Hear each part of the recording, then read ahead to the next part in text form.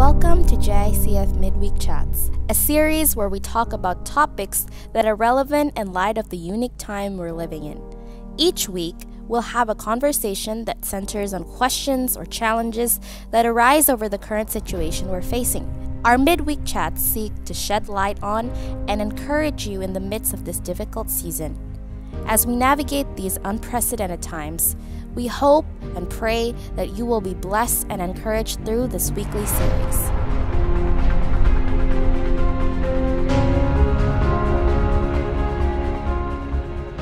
Welcome to our first midweek chats. My name is Hendra Suhartanto, and I'm here with my wife, Mimi. We live in an unusual and unprecedented time at the moment. We're bombarded by news. Some of them are hoax, like coronavirus is airborne, for example. And that creates a lot of fear and even panic in some of us. Well, our work routine is disrupted. Our children's schooling is disrupted. Even our social life is disrupted. Many of our expat friends receive travel advisory from their government, and some of them are really confused right now what to do, whether they should repatriate or whether they should stay. Some of them that have to have their visa or resident permit extended, they have to leave the country and come back, and when they come back, they have to go through 14 days of self-confinement. Now all members of the family have to stay home and work from home. Like you're working from home for the last more than 1 week, and Gabby also stay home and working from home, and suddenly both of you are accompanying me working at home. That's right. And all of a sudden also moms and dads, parents of all school-age children suddenly become homeschoolers all around the world.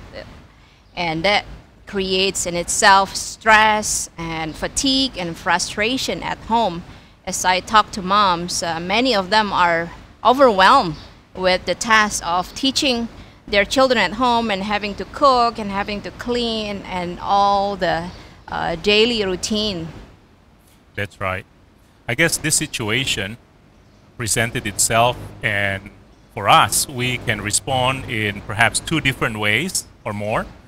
One would be with fear and sometimes even panic, and the other one is having a cavalier attitude. What is cavalier?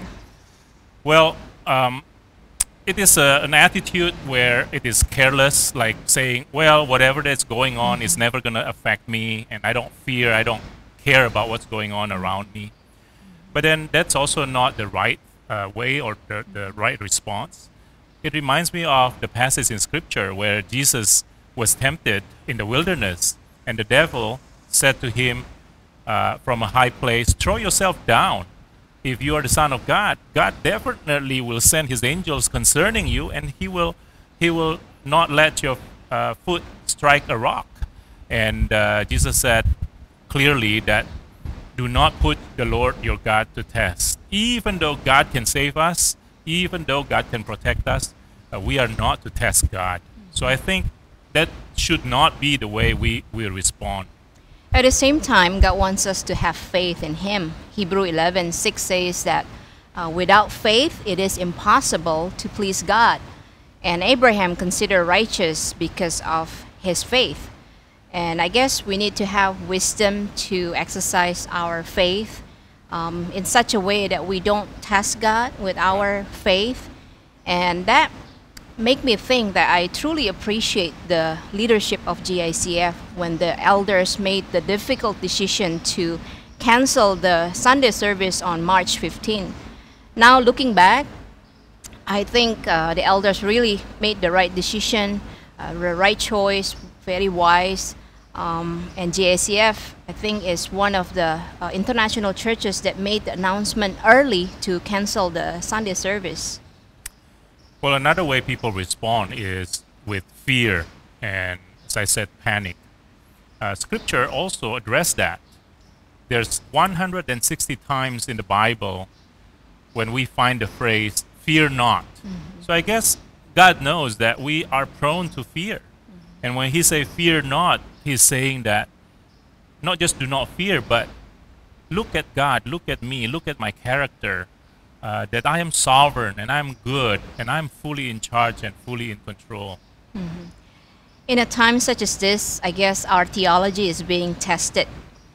Who do we see God will determine our responses during this difficult time. That's right. And as you said, Hendra, 160 times the Bible said, fear not. And I think it is only possible when we truly know who God is and His character. And that will give us assurance that God is with us. Although in this life we will face many troubles. Right. Yeah.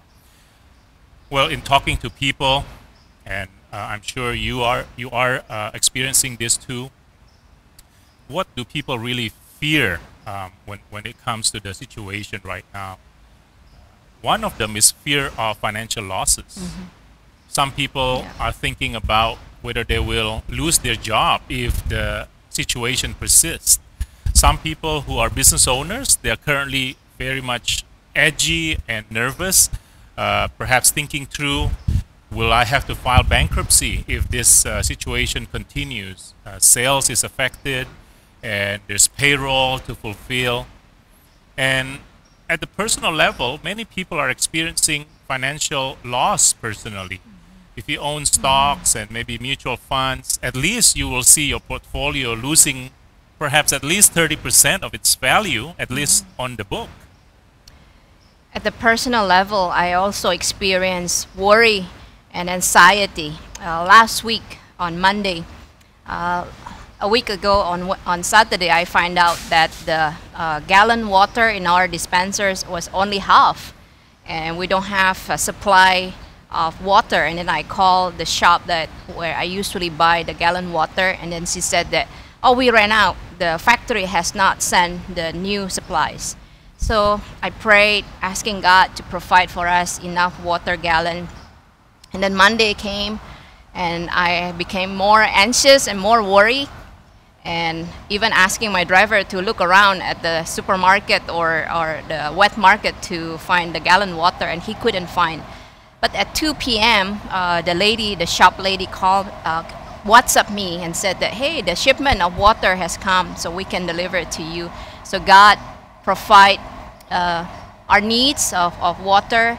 And when I receive that WhatsApp news, I feel that God is saying, don't worry, I will take care of you. Even if you don't have to ask your driver to look for water in a market or supermarket, I will still provide for you.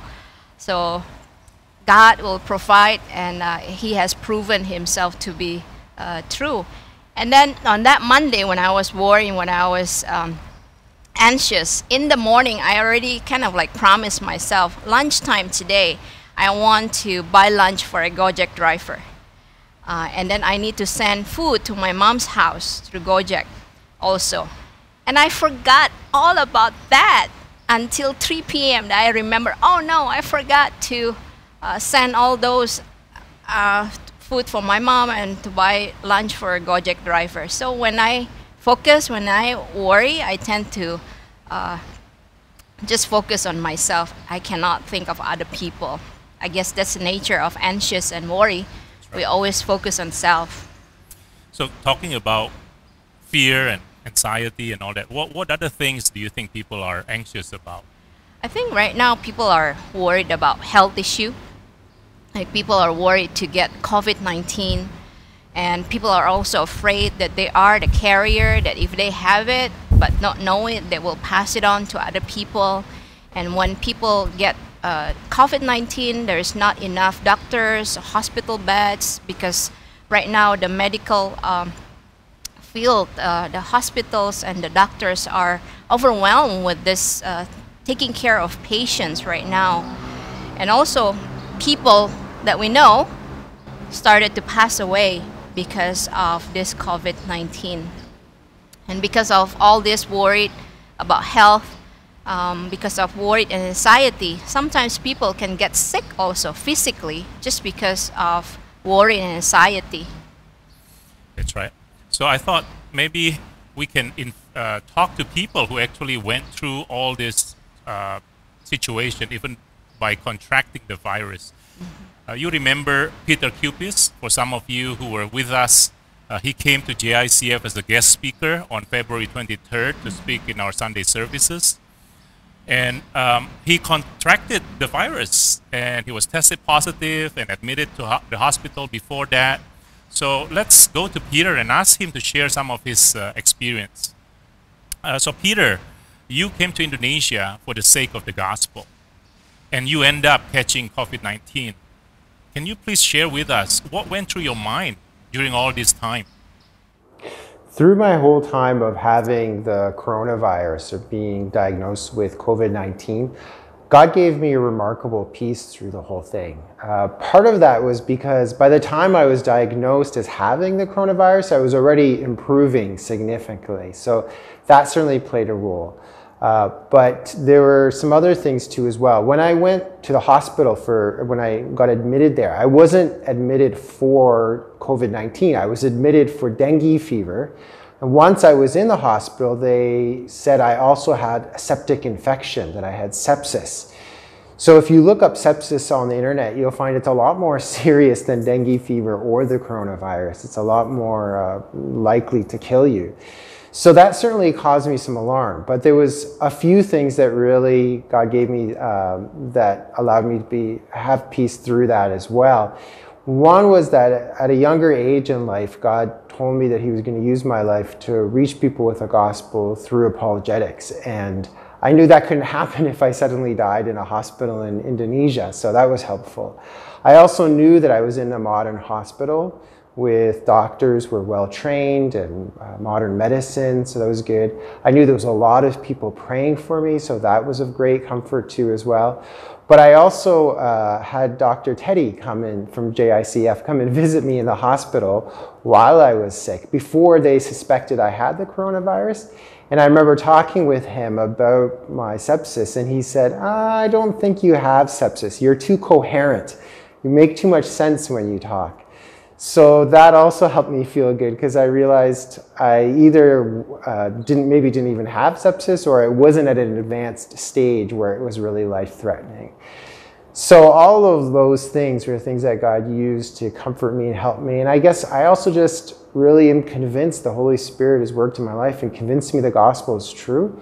And because it's true, that I know God will bring good out of every difficult and trying situation we're in, and He gave me a trust in Him through my whole experience. Well, thank you so much, Peter, for sharing your story. Indeed, as God's people, we know that He is sovereign over all things. We need not worry or be anxious, as we know God is working out His perfect plan, even when we don't fully comprehend everything. Your testimony, Peter, reminds me of the verse in the letter Apostle Paul wrote to the Philippians. This is from Philippians 4, starting with verse 6, where it says, "Do not be anxious about anything, but in every situation, by prayer and petition, with thanksgiving, present your request to God. And the peace of God, which transcends all understanding, will guard your heart and your minds in Christ Jesus." Also, in verse 8, he says, "Finally, brothers and sisters, whatever is true, whatever is noble, whatever is right, whatever is pure, whatever is lovely, whatever is admirable, if anything is excellent and praiseworthy, think about such things." I guess this is the admonition for us as believers in Christ, that we don't worry, not because we think positively about things, but we know that God is fully in charge and fully in control. And we can think about good things because we know that He is the giver of all good things. And I also think that God allows this COVID-19 to happen all around the world. I think that is just God's severe grace and mercy to humankind. It's like He is giving us a wake-up call that to remind us that life is fleeting, that He alone is God, and we are not self-sufficient. And sooner or later, we will die. And we need to follow the footsteps of Apostle Paul to be able to say, "For to me, to live is Christ, and to die is gain," in Philippians 1:21. So right now, we are treating death as the enemy that we need to avoid at all costs. Probably this is the good time for us to reflect. Has my life been Christ all of these years? Maybe the reason that I'm not ready to die now because my life is not about Christ.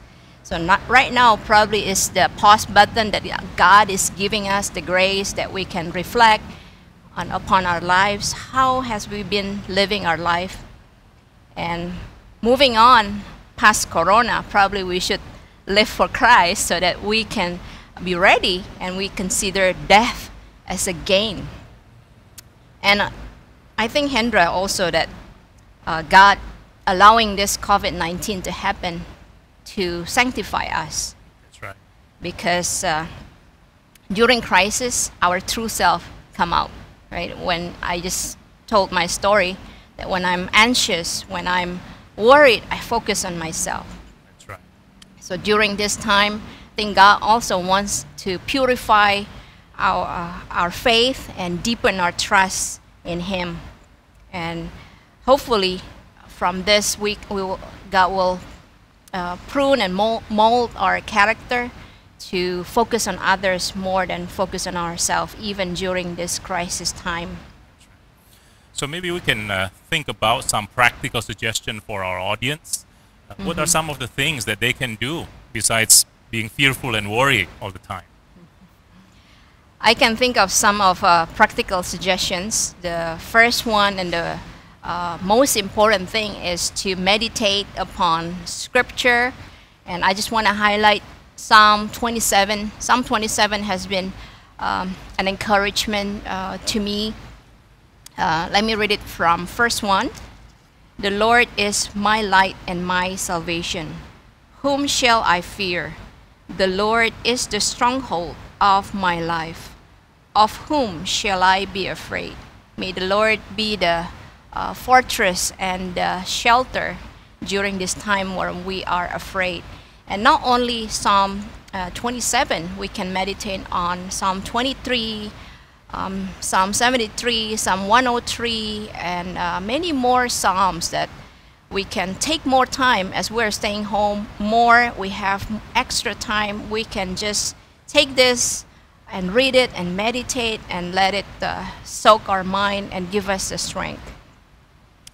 And the second one that I can think through is to keep the sleep time and waking up time, right? Because we're staying home, the tendency, at least my tendency, is to sleep late and to wake up late. But yeah, especially if you're trying to catch all the news late that's night. Right. And the more we catch up news at night, it makes us more stressed and anxious and cannot go to sleep at night. That is a bad idea, actually.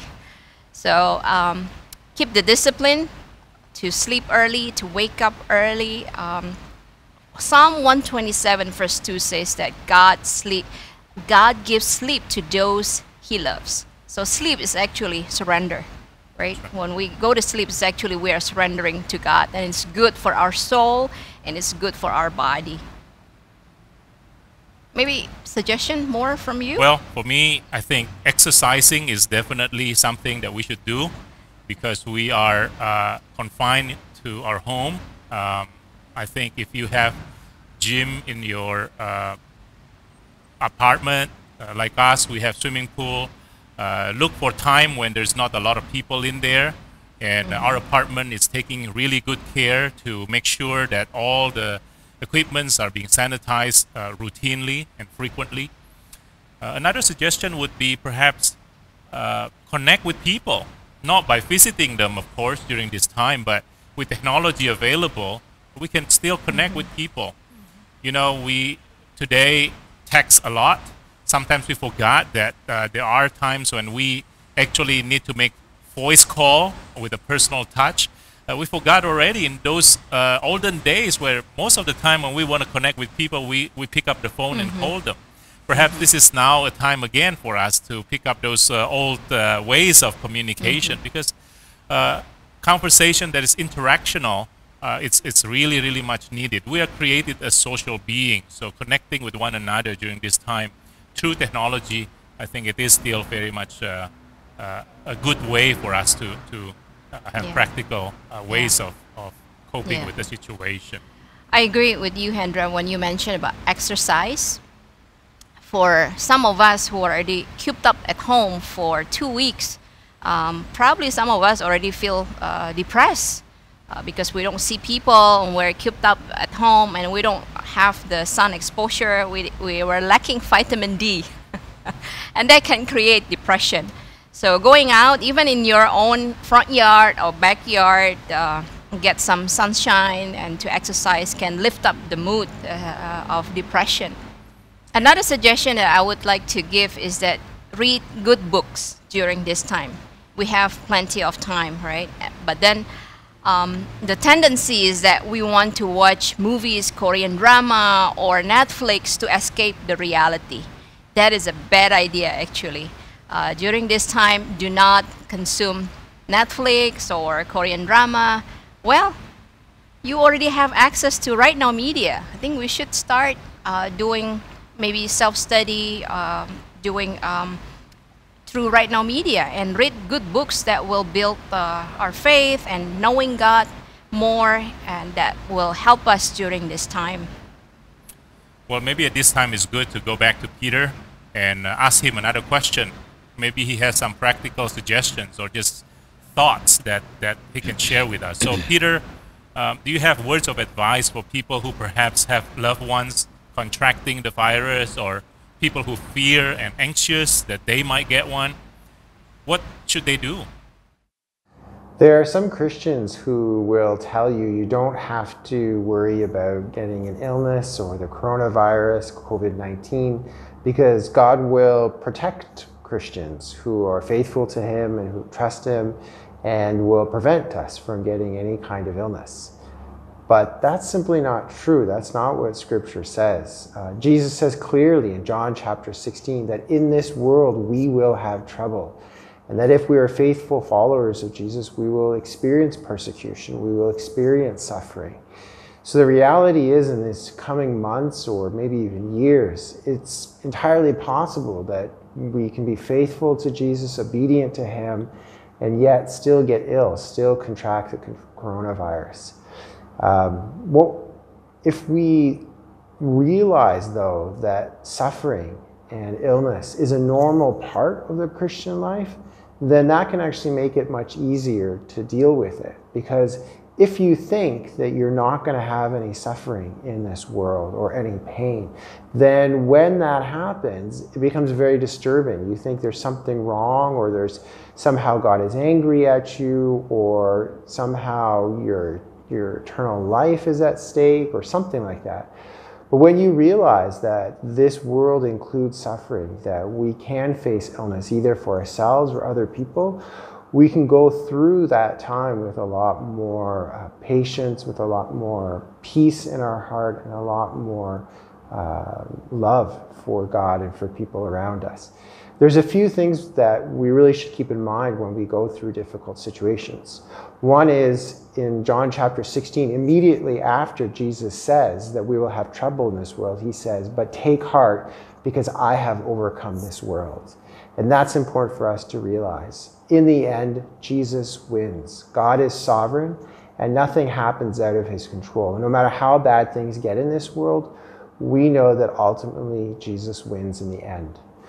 There's also some comforting truths in Romans chapter 8. In that chapter, it says that the suffering of this world does not even compare to the glory that one day will be.